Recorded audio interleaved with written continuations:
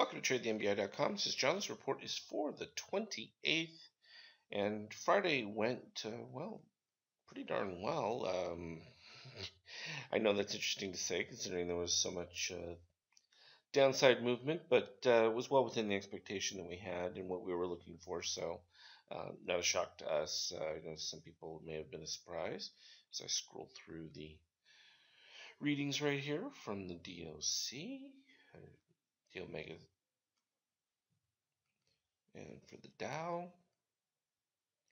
a lot of conversion from all that wonderful green to all these new cells, and um, just a shift, nothing more. Some of the stuff had already begun to roll over in a few areas, and this was just the follow through. We had looked at it on a lot of our alert stocks.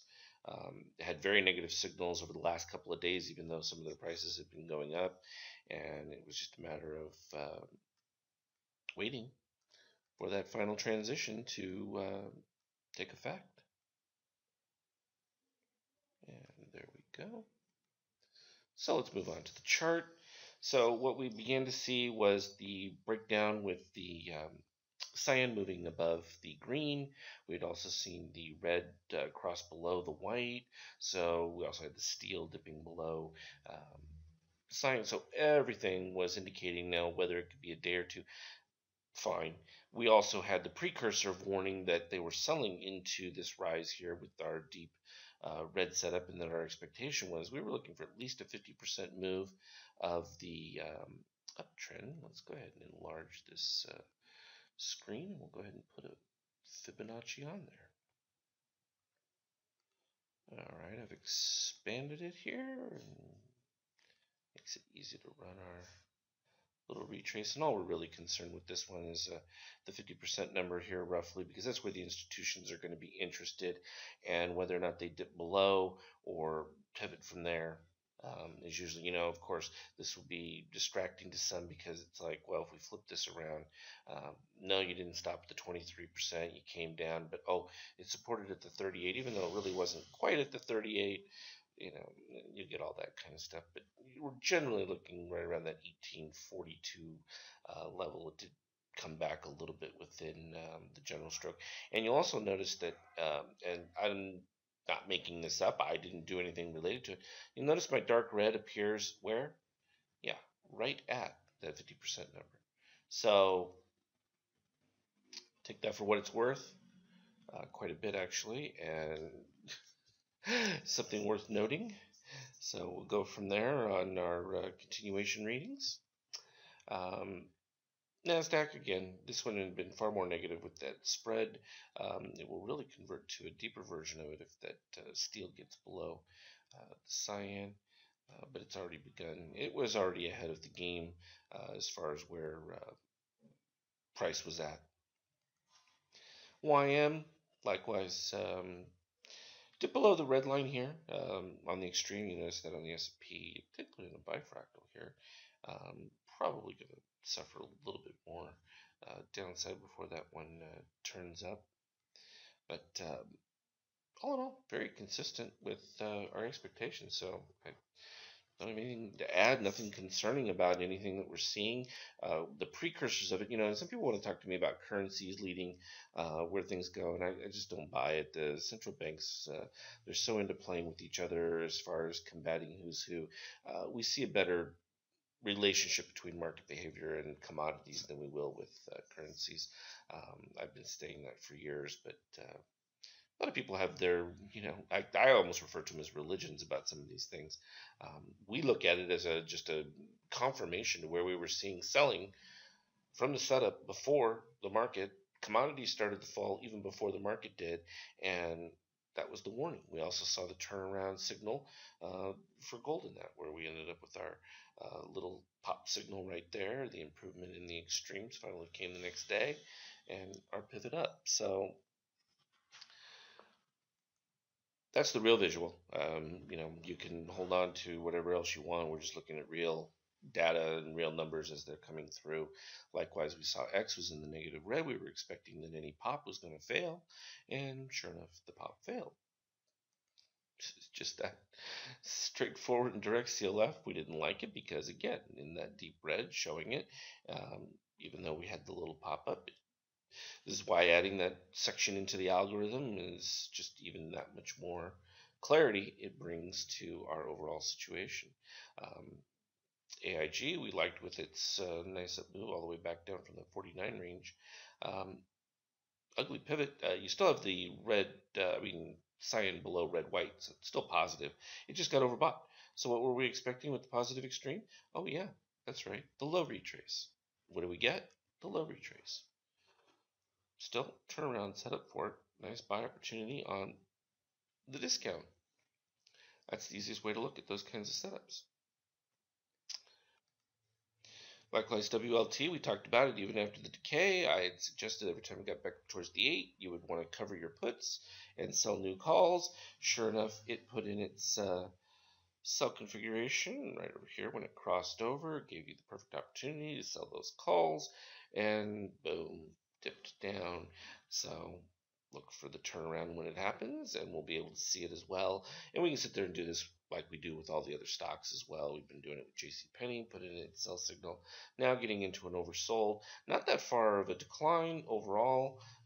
We were looking for somewhere a little bit further down, right around this 760 range, so it actually performed pretty decent. Doesn't mean it still isn't going to come down to that in the next one, because we still don't have a buy, and in fact you're forming a little deeper red right there. So we'll wait and see. And this corresponds to what we were also witnessing here on the 50K. We saw this buy. I said, no, this is not something you want to buy. Look at all that deep red that was developing in there. This was not set up to be involved in. But if you were concerned about that, putting a buy stop above it, fine, not a big deal. But avoiding this complete trade, perfect setup. Even with this buy, we're likely to see a little bit of a decline back into it, which is fine. It's just going to give us the proper entry, and we'll be able to take advantage of it from there. So let's go look at it. Okay, flipping over to the 5K, we can see that we were ending from that sell signal that we ended up with the previous day, continued all the way down. Turned a little color there, but there was nothing about that that was significantly a buy.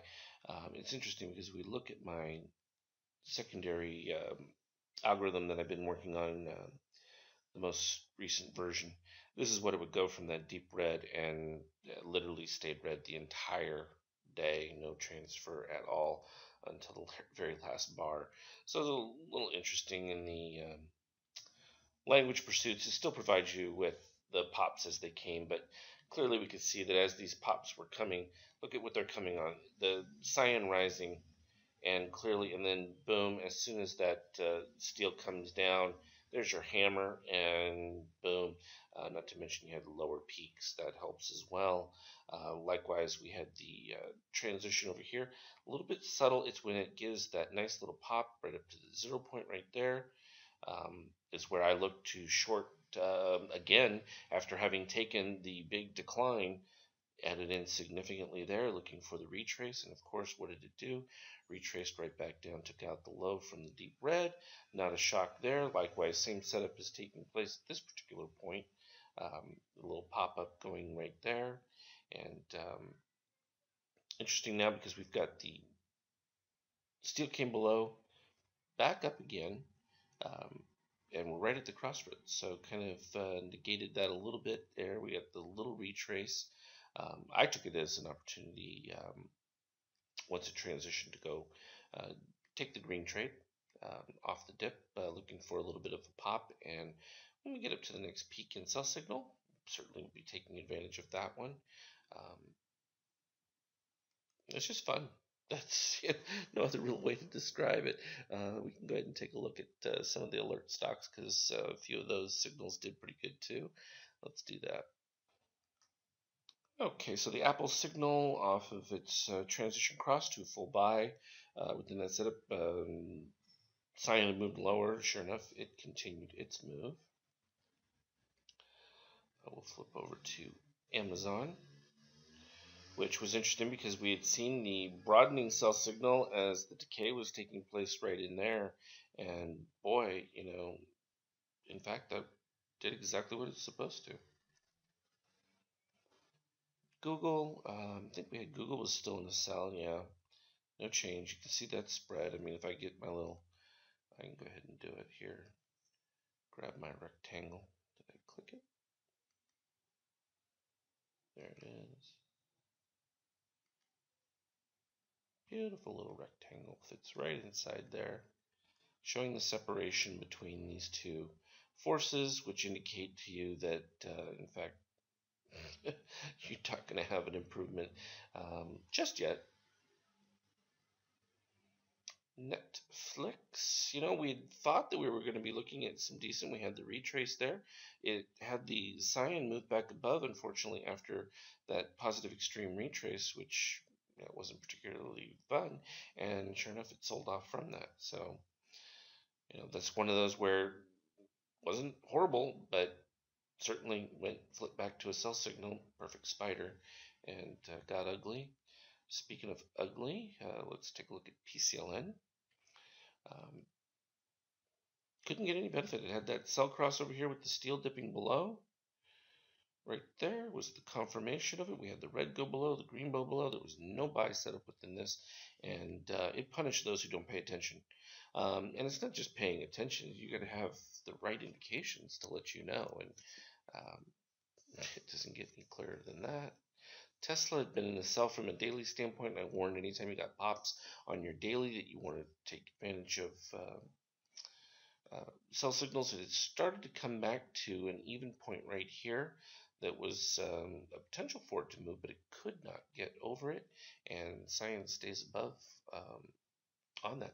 Though we'll have to watch it here because this potentially could produce a little roll around, and that would be a positive one. So keep that one on your radar for potential to the upside. Twitter, yeah, that broke away the other day and continued in ugly fashion. I mean, that's just, I had to come up with a name for that because it's just like that beautiful open fish mouth. It's like a little serpent together, and then boom, it just opened, or a snake. There we go. It's like a snake metaphor. Or it's just the two lines opposing each other, letting you know that the bears have won out in a simpler fashion. Baidu, you know, um, yeah, just kind of a sideways chart for the most part on this one.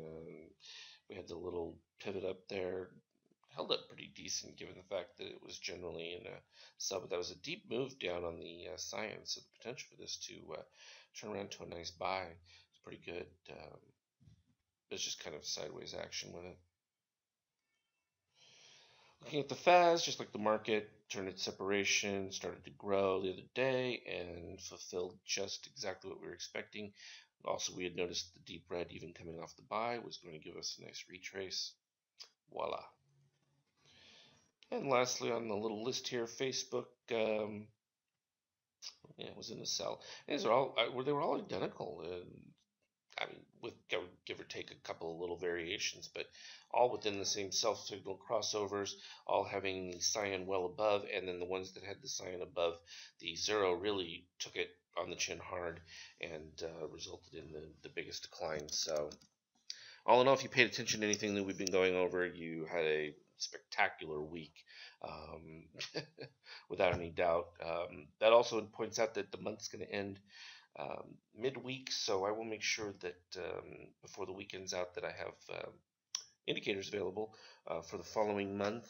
And for those of you who've enjoyed the Skype chat as non-indicator subscribers, more likely than not, that's going to be changing just for those with indicators, because we're really going to get into some more advanced teachings on that, and it's really going to be necessary for you to have the indicators in front of you to be able to follow some of the stuff that we're going to be going through, and that will just keep it a little bit more orderly.